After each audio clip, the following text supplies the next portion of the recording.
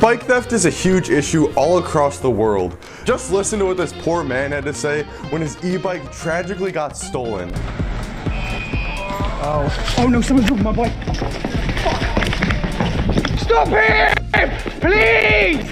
Oh my God. Now luckily the guy did end up getting his bike back, but sadly this isn't the case for over 2 million North American people. And that's a lot of people. Now you're probably thinking, why not just lock up your bike? Well, that's a great question. So I was on a walk and I noticed it looks to be a little girl's bike on top of a hill. So this is a pure demonstration. Or no, that's stupid. This is what happens when you use a bike lock.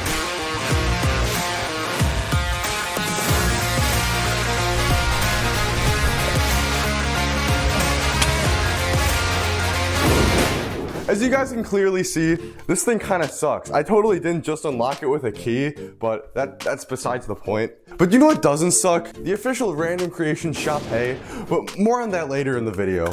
So I got a few ideas on how to make this thing. The first one being to make some sort of cannon that sits on the handlebars. We'll call it a Nerf gun. And now this Nerf gun's gonna be pointed at your head at all times in order to stop both the thief and even the bike rider. I also want to make some sort of pressure plate on the seat so that when someone sits on it, it'll trigger the cannon to go, or no, the Nerf gun. It'll trigger that to go off, and it will also probably trigger like an airstrike or something. I haven't figured that part out yet. This thing right here is a CO2 bike pump, and watch what happens when I screw this tiny little cartridge into it. So this tiny little cartridge has 850 PSI in it, which is a lot of PSI. I'm thinking about just trying to shoot the projectile out of some sort of barrel, using a compressed gas as like the pushing thing. I used the same sort of concept when I made the arm cannon, but instead of using a compressed gas, I just blew up a gas instead. All I have to do is put these together, connect this to a tube somehow, connect this tube to a barrel, put a Nerf dart in there, and then I'm good. I'm gonna build one of those things right now, and then I'll do a test shot, and then I'll make the final version. All right, I got this thing all built. All it is a tube on this thing. I'm gonna be shooting my test bullet at this styrofoam right here. Or not the styrofoam, the bubble wrap. Oh my God. Look at that. That like poked, holy shit. All right, now I'm gonna make the final version of this thing. So I'll see you in 30 seconds when that's done.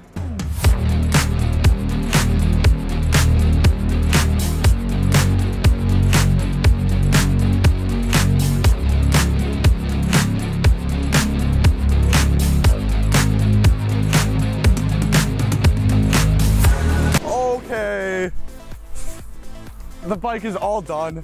I got a brand new cartridge in the seat, and watch what happens when I sit on it. Ah! That was so great. Here, I'm redoing this. I'm redoing that. Now let's try it with a new cartridge. Here, this is what it was supposed to look like. Oh, I hit my car. No way. We need something that has more penetration, something that'll cause more trauma to the bike thief, and basically make them never want to steal a bike ever again, which will eliminate the whole problem as a whole. And what if the solution was right under me this whole entire time? This thing right here is a hydraulic cylinder, and it's capable of producing a ton of force. And when I say a ton of force, I mean a whole half of a ton of force, all being applied at this tiny little point right at the end here.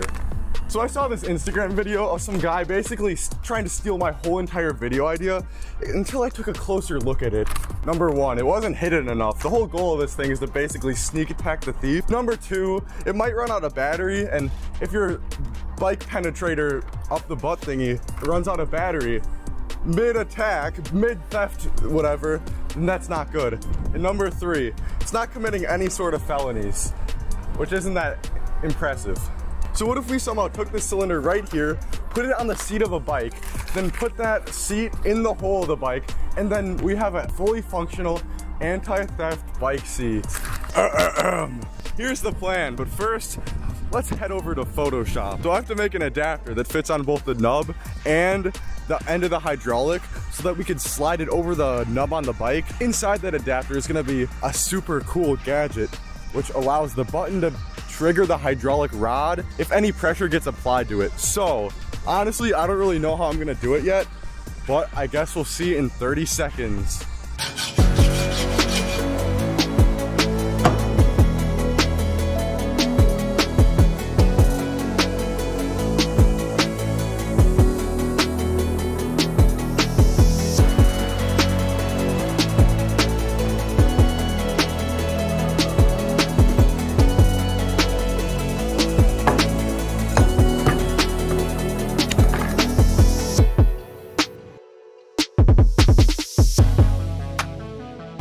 forgot to record like half the video, so let me just give a brief explanation on what I did. So I 3D printed a little adapter thing under here.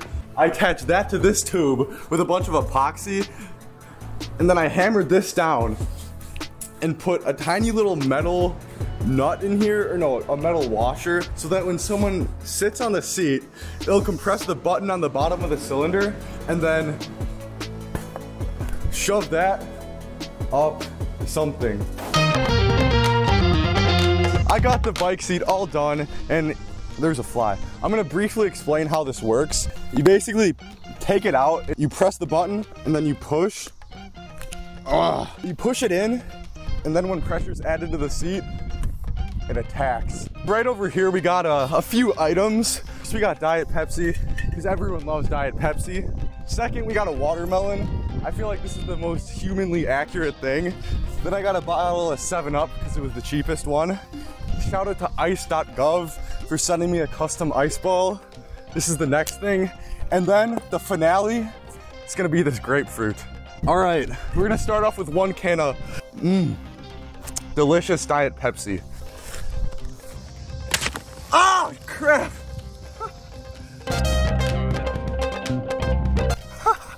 I probably should have done the wet ones last. Let's try 2 at a time. I'm gonna save the other ones to drink. I don't even know if it's long enough, but crap.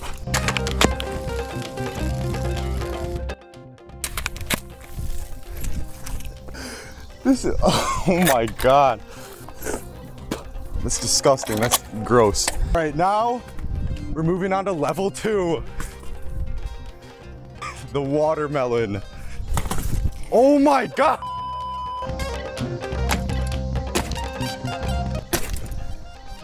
I have this little clamp on here so that it prevents it from really piercing stuff. The clamp's not there, then the cylinder will go too far down and then basically let all the gas out, and then we don't have the anti-theft bike seat anymore.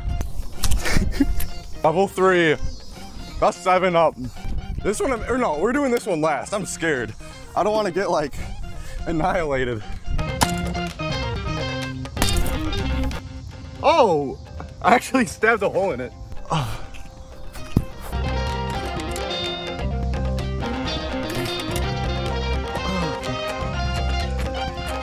This one I'm actually scared for because this is definitely gonna burst everywhere. 3, 2, 1.